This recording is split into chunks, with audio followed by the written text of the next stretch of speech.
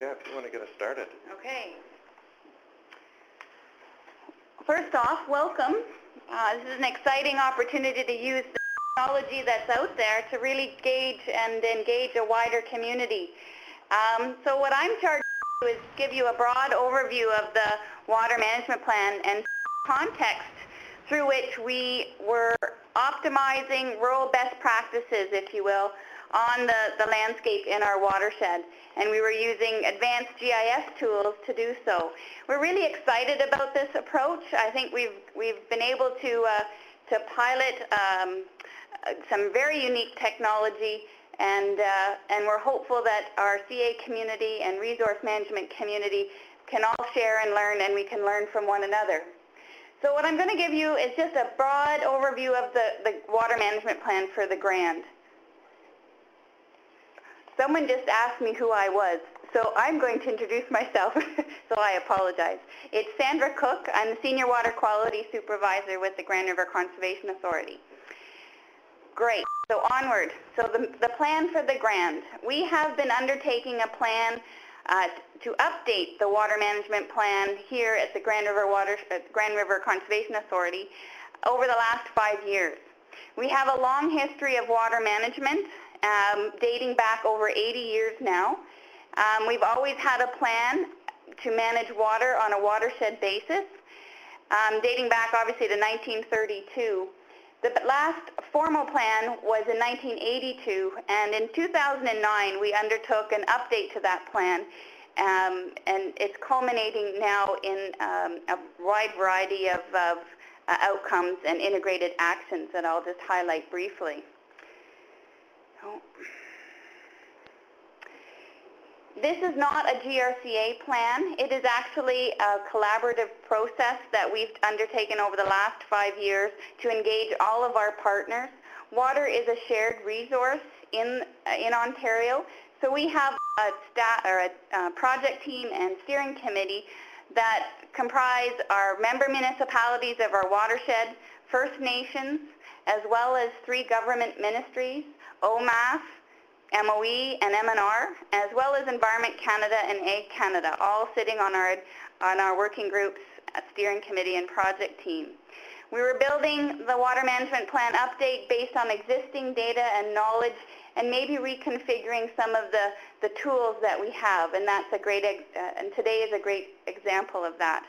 Well, our goal is to find best value solutions to effectively manage water in the watershed.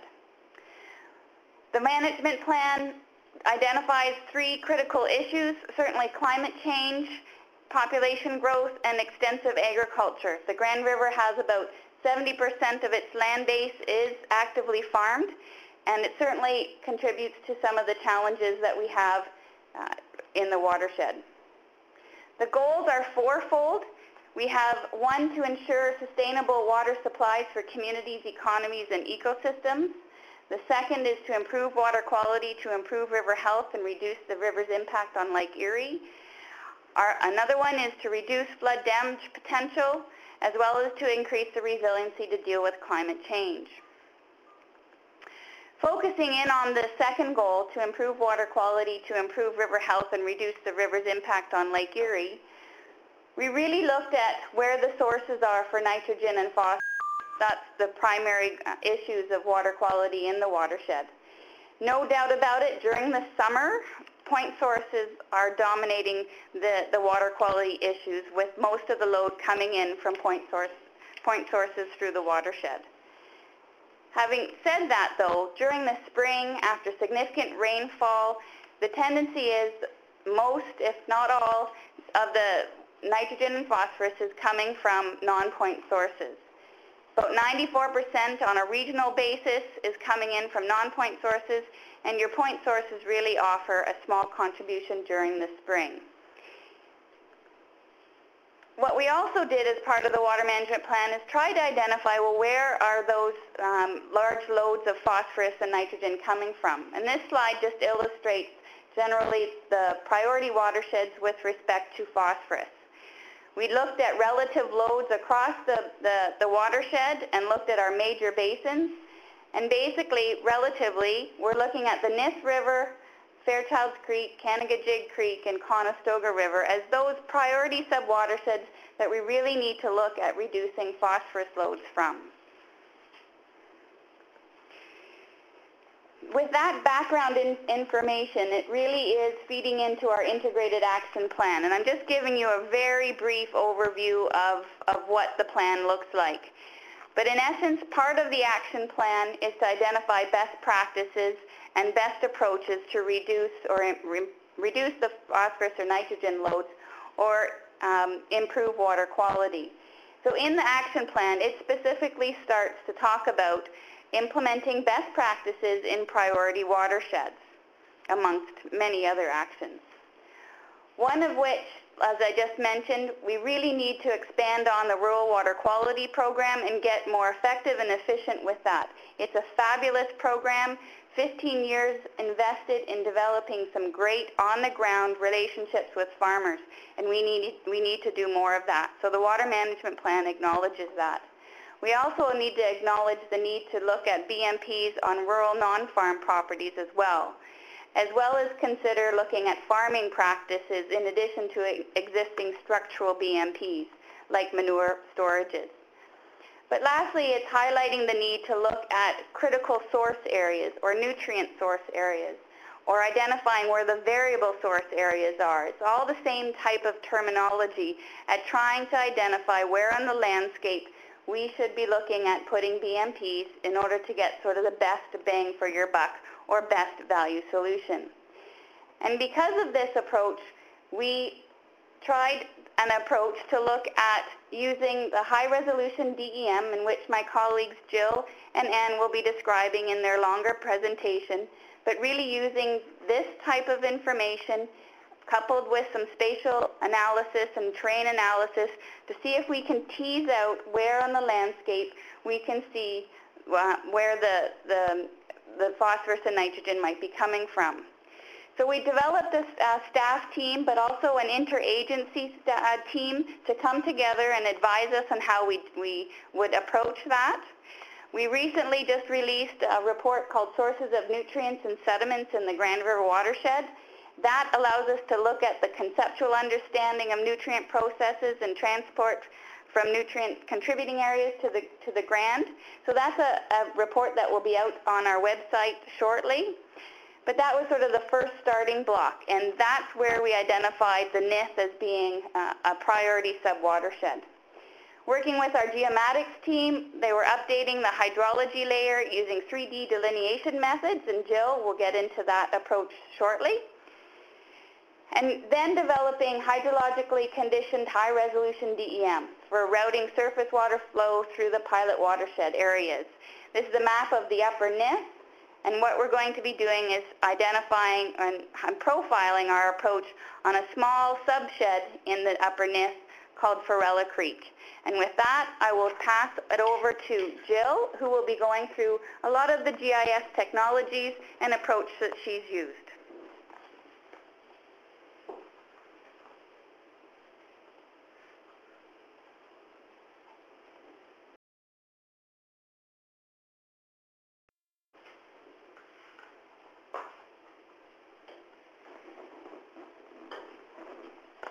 Hey, thank you, Sandra.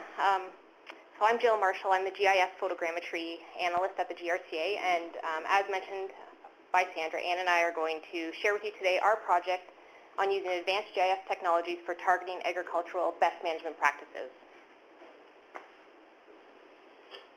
So our project had two main objectives. The first objective was to demonstrate how a high-resolution digital elevation model and advanced GIS techniques can be used to determine nutrient source areas. And the second objective was to demonstrate how the identified nutrient source areas can be used to target agricultural best management practices. So Sandra already mentioned some of this, but for our pilot study area, the upper NIF was chosen because it was identified as a significant contributor of nutrients and sediment in the water management plan. And then due to processing time of data and data availability, we further defined our study area to Farella Creek, which is approximately 32 kilometers squared. And of course, it's located in the upper NIF subbasin.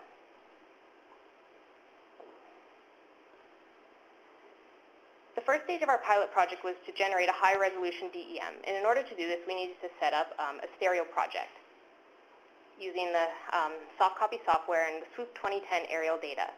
The SWOOP 2010 aerial data includes the scans, the camera files, the orientation files, and the control files, and when used together in a soft copy system, we're able to capture 3D hydrology and 3D point collections. This image on the screen is of one of our 3D setups at the GRCA.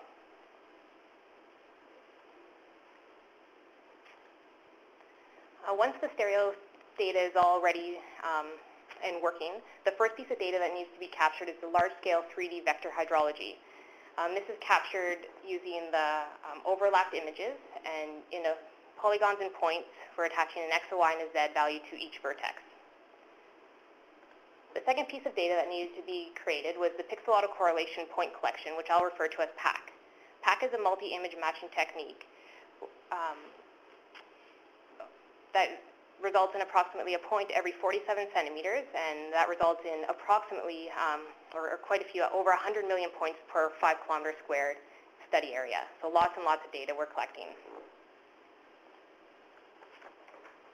Once the PAC point collection was generated, we needed to classify the data and clean it up a little bit. So we want to classify it to remove all points that are not identified as surface points.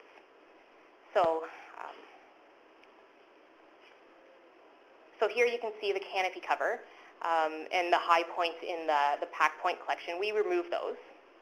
Again, you can see across the surface hydrology, points are a little bit bumpy, so we also remove those. The other reason why we remove the points over surface hydrology is because we want to enforce the digitized hydrology into our raster. And then we also get artifacts that we want to remove. These are points along hydro line, and so those high points also need to be removed from the data set. Once the PAC point collection is all cleaned up, we convert it to a multi-part feature in ArcGIS and create a terrain data set. A terrain data set is very useful for this project because it is able to handle millions and millions of points, and it also uses surface feature types, which allow us to enforce the polygon and line surface hydrology features into the final raster data set. So once we create our terrain, we convert it to a raster, and we have our final Frella Creek DEM 1 meter cell side spacing and with hydrology enforced. So once our raster is created, we can start identifying nutrient source areas using 2 soil analysis approaches. The first is the terrain analysis approach, which we use to identify potential areas of gully erosion. And the second is the Russell-Fact approach. Russell-Fact stands for the Revised Universal Soil Loss Equation for application in Canada, and this approach we use to identify locations of potential sheet erosion. And it was our goal to use the identified priority areas from both of these models to prioritize best management practices by our resource and conservation staff. So the first approach is the terrain analysis approach, and this approach only uses one input layer, and that's our digital elevation model. The digital elevation model is used then to calculate a slope raster and a flow accumulation raster, and those together are used to calculate the stream power index raster. The stream power index identifies areas of potential gully erosion and areas of sheet erosion to the gullies. Here's a sample of our stream power index raster, where the high SPI values represent the likely overland flow path on the surface during a storm event, and these are the gully locations. So to further understand the SPI values, we calculated percentiles. The 75th to 95th percentile values were calculated in an attempt to identify paths of cells with high stream power index values that flow into surface hydrology. And these paths are called stream power index signatures. And for the Frella Creek project, the 95th percentile value of 2.214 identified these paths nicely. And you can see that on the raster, in the raster there. You can see the paths of red raster cells that are connecting to the blue line, which is the surface hydrology. And those are the potential locations of gullies. So we had to further confirm this. So Anne Leffler from the GRCA, who's presenting with me today, and Dave Bray from OMAFRA went out into the field to verify these percentiles. And they found that 9 out of 10 of the gully locations that were identified with the raster were true gullies out in the field. Only one was not identifiable, and that was probably because of the vegetation. There was very thick vegetation at the end of August when they went out, so that potentially could be the reason. So once field verified, we were confident with the 95th percentile SPI value of 2.214. So we defined our stream power index signatures and further our stream power index signature catchment areas. And these catchments were used to identify priority areas, and these are the areas likely to convey nutrients to surface water. And here is a small sample of these catchments. We categorized them into high, medium, and low classes. So high is the dark brown, and low is the yellowy beige color, which might be hard to see. So once we calculated our priority areas, we further wanted to understand the average annual soil loss potential in our study area. And we did this using the Russell fact. So the Russell fact is just a calculation using 6 different factors of multiplying rasters together. So the first factor is the R factor, and it's for rainfall. And to generate this raster, we were provided with 45 climate stations in and around the Grand River watershed. And we created a DEM using the spline interpolation tool, and then we cut it back to our Ferrella Creek study area. The next factor is the K factor, which is soil erodibility.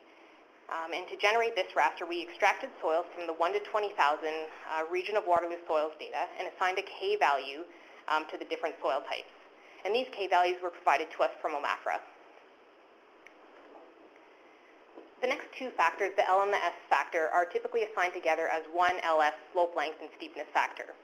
Traditionally, Russell uses the hill slope length factor approach to determine the LS values, but for this pilot, we really wanted to focus and demonstrate the use of our high-resolution DEM, so we focused on the concept of upslope contributing area in order to incorporate the impact of flow convergence.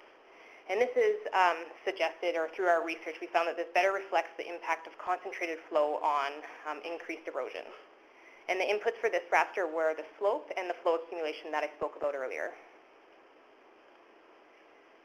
The 5th factor is the crop management factor, the C factor. And to generate this raster, we used 2 management types. We used a value of 1 for agricultural lands and 0.03 for permanent natural cover, so wood lots or natural areas. And the last factor is the P factor, which is support practice. And due to the limited spatial data on this factor, we assigned a value of 1 for the whole study area. So once we had all of our 6 factors created, we multiplied them together in ArcGIS to create one final raster output. Again, we classified it into high, medium, and low, so high is the dark brown areas and low is the lighter brown areas. And that's our final Russell output. And for this project, we wanted to focus on just the high areas. So we focused on the high catchments, the high SPI catchments, the high values of the Russell fact, and together those were used to identify priority areas in Ferrella Creek. And again, it was our goal for these outputs to be used by our resource and conservation staff to target agricultural best management practices. And I'll now pass it over to Anne, who will talk more about that.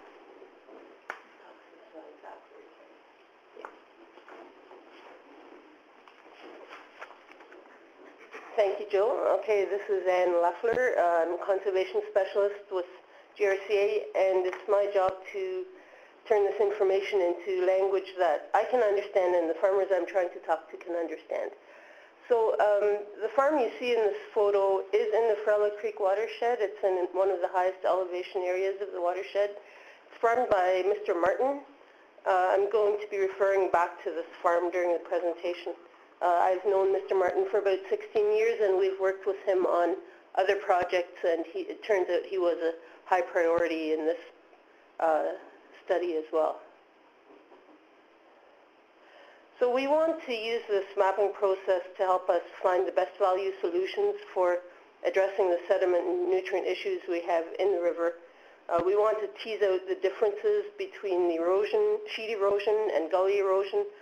We want to look at where these issues are coming from and then target the BMP accordingly. We want to identify the most vulnerable farms and then maybe have that option of offering higher incentives to the most critical farms so that we get an improved chance that they might adopt those BMPs. We envision that the mapping techniques here will provide us with some really interesting new communications tools. I certainly had some great conversations with some of the local farmers once I had this. And perhaps in the future, this technique can help us in our phosphorus accounting efforts as we try to estimate the kilograms of phosphorus kept on the land through the implementation of BMPs. So Jill's maps are helping us identify the areas of higher risk. So this kind of map here, the risk of gully erosion, would become our #1 scoping tool to help identify farms that would benefit from the installation of erosion control structures, such as water and sediment control basins. Mr. Martin's farm is located close to one of the highest points in the watershed. Where this is Mr. Martin's farm.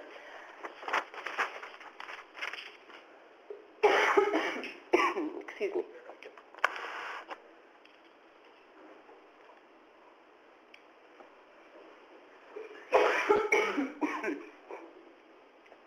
This map here compares the risk of sheet erosion as opposed to gully erosion.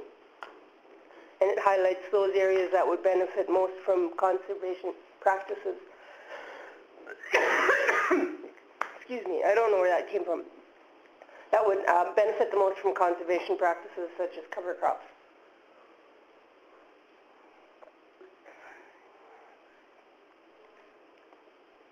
So here we've combined the stream power index and the Russell, and so this map shows us our primary target areas in the Ferralla Creek watershed. So let's take it down to the farm scale. This is something that I might show to a farmer or leave with him. Excuse me. It shows that the majority, this is the purple lines here are the property lines, and it shows that the majority of Mr. Martin's farm is at a high risk for gully erosion.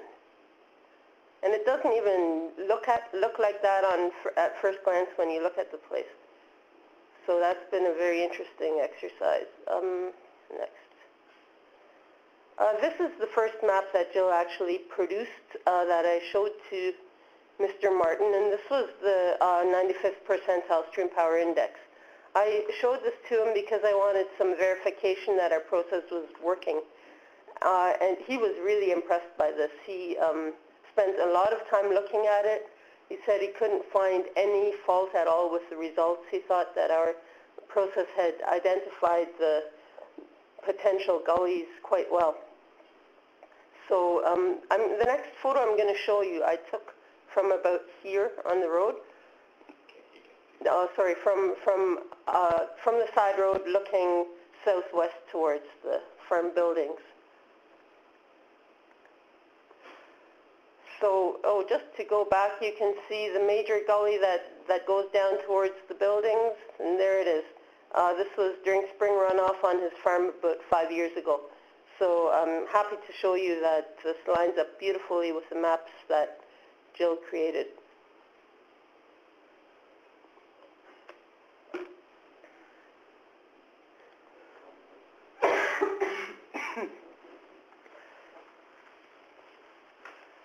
This map then shows the risk of the gully erosion on Mr. Martin's farm, and it shows me that there's some areas of very high risk of sheet erosion.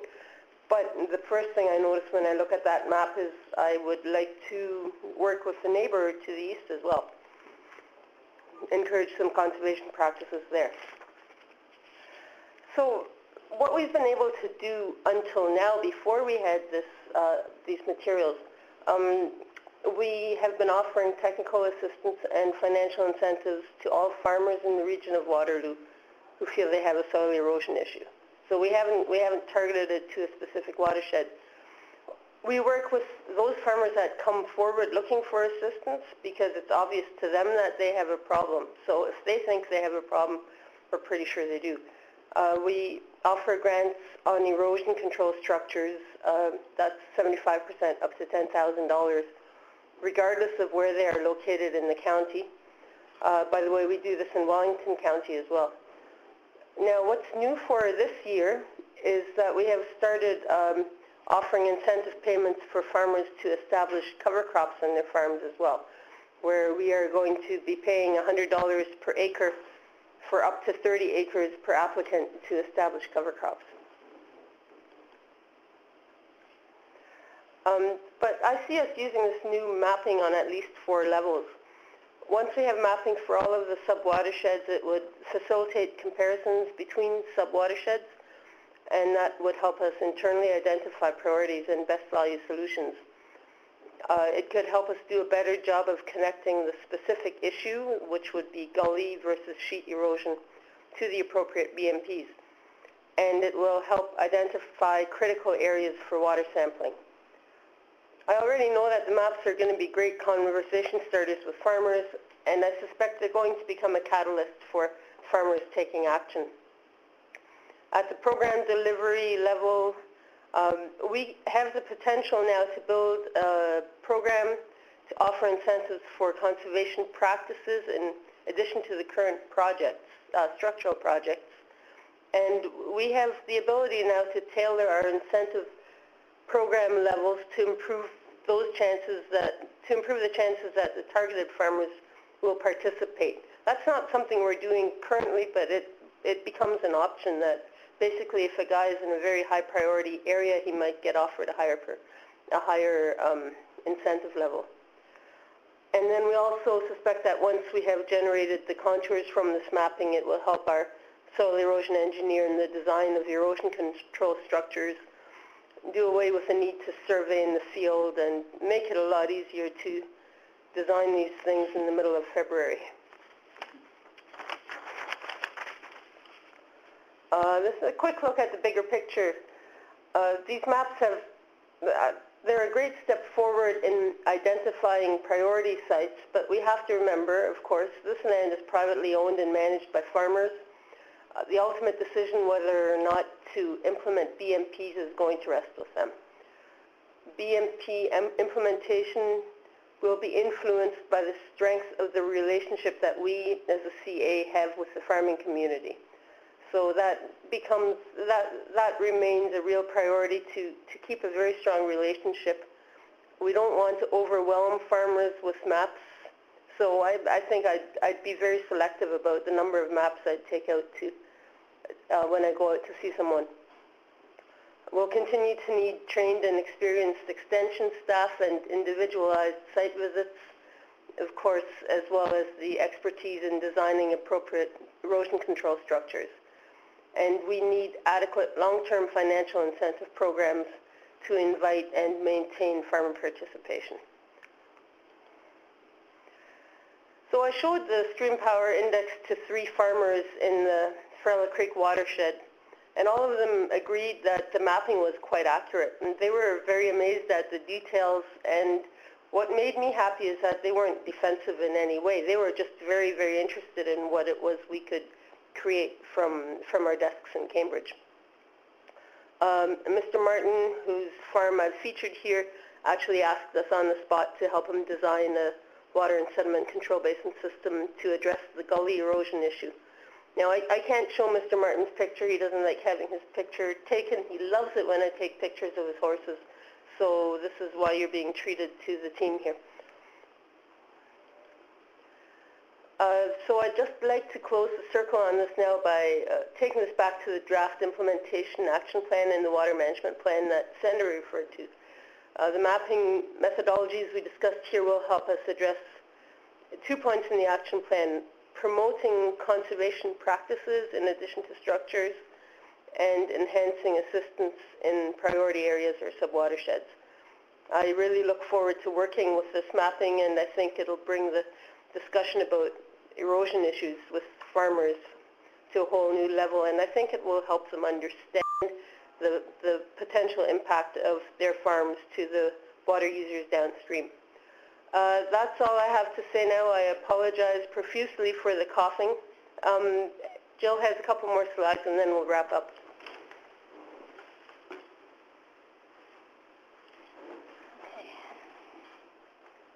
So one last slide here is just some future project considerations. For the project study area, I mentioned that we had to scale it back due to processing time and availability. So it's something we're going to look further into. The soil data's availability is what we were a little bit worried about, but we have to, in the future, maybe do some tests to see if the vintage stuff would be acceptable or not. And again, we have to see if the processing time can maybe be cut in half, or if we start to do things by tile basis or something. The terrain analysis pertains to surface flow only, and it doesn't include tile drainage. The other thing is the 95th percentile stream power index identified for Frella, so the 2.414 value, will need to be recalculated for each study area, and probably field verified, or at least local knowledge verified. So there's a little bit of a timely aspect there. And the Russell-FAC analysis is the average annual approach, so we need to reevaluate the available data, and also the classification. We put it into high, medium, and low, but maybe we need to be a little bit more careful between the high and the medium, or the medium and low, and see if we're, like Anne showed, if we're starting to push too many of the highs into the medium, or mediums into the low, that type of thing.